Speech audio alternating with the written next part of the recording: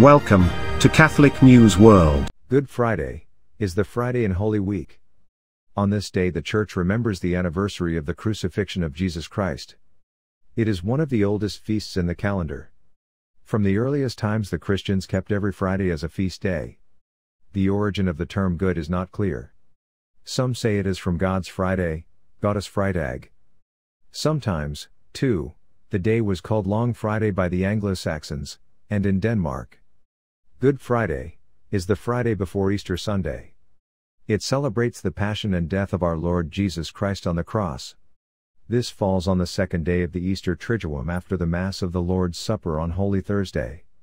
During the liturgy the account of the Passion according to the Gospel of John is read, there are intercessory prayers, and the faithful venerate the cross by kissing it. The liturgy ends with the distribution of Holy Communion. There is no Mass celebrated on Good Friday.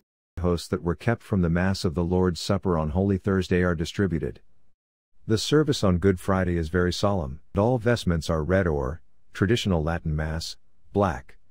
Fasting and abstinence is observed on Good Friday. Catholics over the age of 18 and under the age of 60 are required to fast. This means that they can eat only one complete meal and two smaller ones during the day, with no food in between. Those who are over the age of 14 are required to refrain from eating any meat, or any food made with meat, on Good Friday. Catholics are encouraged to attend the commemoration of our Lord's Passion on Good Friday. However, Good Friday is not a holy day of obligation. A veiled image of the crucifix is gradually exposed to view, while the celebrant, accompanied by his assistants, sings 3 times the Ecce Lignum Crucis, etc. Behold the wood of the cross on which hung the salvation of the world, to which the choir answers, each time, Venite adoremus, come let us adore. During the singing of this response the whole assembly, except the celebrant, kneel in adoration. When the cross is completely unveiled the celebrant carries it to the foot of the altar, and places it in a cushion prepared for it. He then takes off his shoes and approaches the cross, genuflecting 3 times on the way, and kisses it.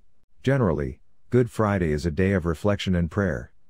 It is a special day to thank and remember Jesus' great sacrifice for people by his sufferings and death on the cross. Many people pray the Stations of the Cross prayer or join in processions with the cross. Please subscribe to Catholic News World's YouTube channel. Thanks and God bless.